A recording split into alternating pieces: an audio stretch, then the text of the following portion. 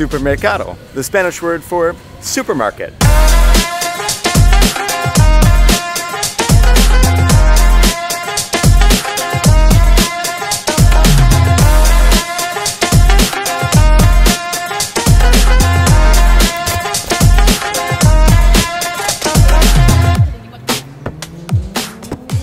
And good morning, and welcome to another beautiful day here in Argentina.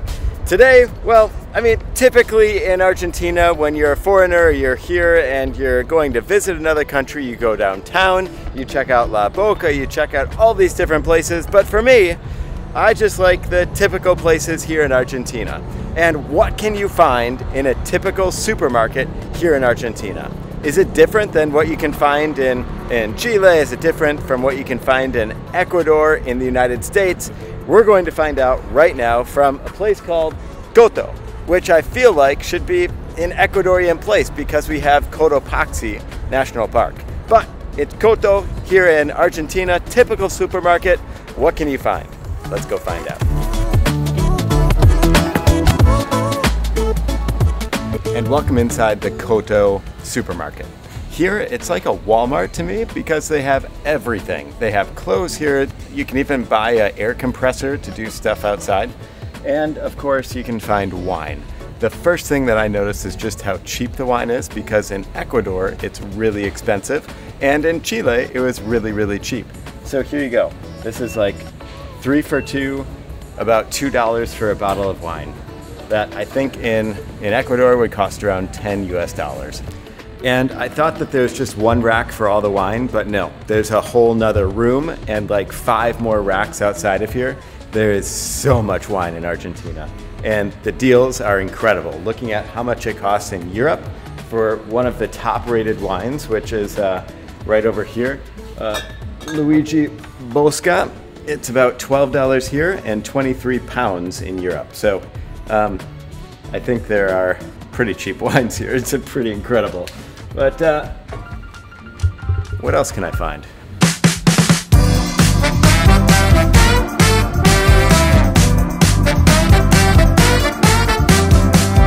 So let's talk about something that is really popular here in Argentina, which is the meat. And recently the meat prices went up 40% here in Argentina, but there are a ton of people buying meat right here, and it's even hanging right behind where the butcher is. It's just hanging up there. You can just pick whatever meat you want for a typical like burger, a patty, and there are 4 patties in this really nice pack of patties right here. It would be around 4 US dollars, and they get way cheaper. So here's a pack of 20, and that is about 17 US dollars. I think that that meat, comparatively to other countries, isn't super expensive for the price of the dollar, but it is really expensive for if you are getting paid in Argentinian pesos. All right, the meat. There's so much of it. So in the United States, we have rows and rows of pickles. And when I go back to the United States, I can't believe how many pickles there are to eat. Here in Chile and also in Argentina, there's so much dulce de leche. This is all dulce de leche, which is not caramel, but it's the closest thing I can think of to a caramel, and it's super, super good. Comes in one of these. You can have it for breakfast on some toast. You can just drink it out of here. I know when I would get it in Chile, there would be friends of mine with kids, and they would just take a spoon and just eat it. Also, you can get it in delicious alfajores, which I absolutely love. Right here. Super, super good. You don't have to get them from a freezer section. They're for sale anywhere. Alfajores are super, super good.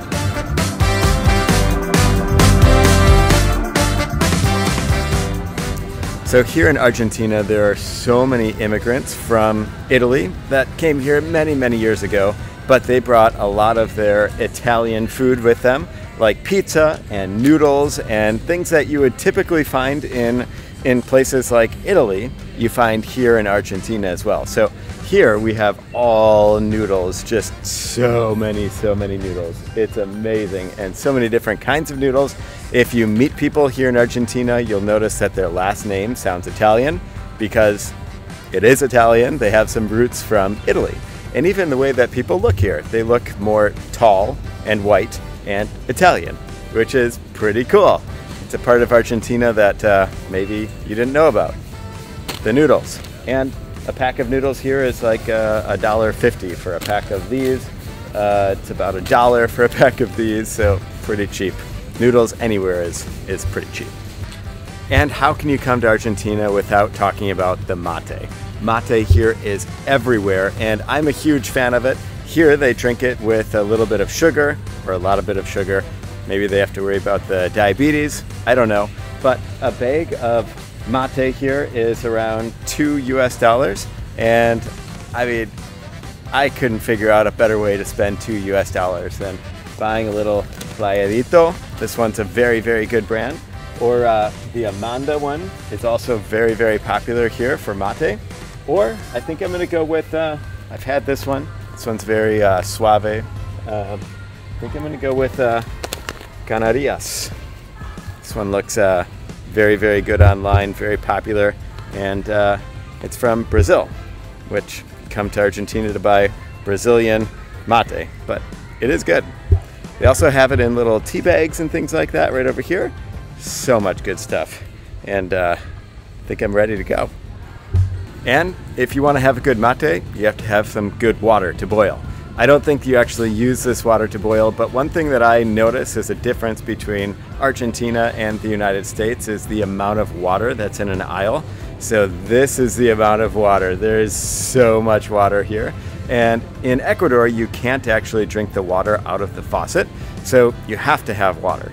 But I think it's a big difference from the United States to any country probably in Latin America that there's just so much water and so many bottles, which don't use so many bottles, buy the big ones and fill up something else that's reusable. And there you go, there's the supermarket. Got a few different things. You can't buy wine apparently until 10 a.m. So, well, I just gave up on the wine, no big deal. And I got my mate, which is the most important thing. Mate. I love the mate here in Argentina, and it's pretty hard to find in Ecuador. You can find it, but it's more expensive there. So that was my big reason for coming here anyways. And I hope that you enjoyed just going through the supermarket. Typically in Latin America in general, a supermarket isn't quite the same as what you would find in the United States. In the United States, everybody goes to a supermarket to buy everything. But here, there are so many different corner stores and places with fresh foods and fruits and things like that, that you don't need to go all the way to a supermarket. Plus, typically, a lot of people don't have a car because you don't need one. There's public transportation. And so you don't want to carry a million bags when you're going to a supermarket on a public transportation. You want to go to a corner store and just grab what you need for the day. The bread is super fresh and probably made in their house that's connected to their small little market. And that's the best way to go about getting food here in Latin America. Maybe not necessarily a supermarket, but the corner stores. I love the corner stores, and especially the bread at the corner stores. So I hope that you enjoyed checking out what kind of foods and different things they have here, some similarities and differences between the United States, Ecuador, Chile, and Argentina.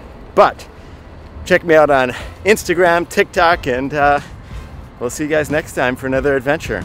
Who knows where we'll be? Maybe a supermarket in, I don't know, Australia. Tune in to find out where we're going to be and what kind of foods we're going to eat there. But for now, ciao, Pascal.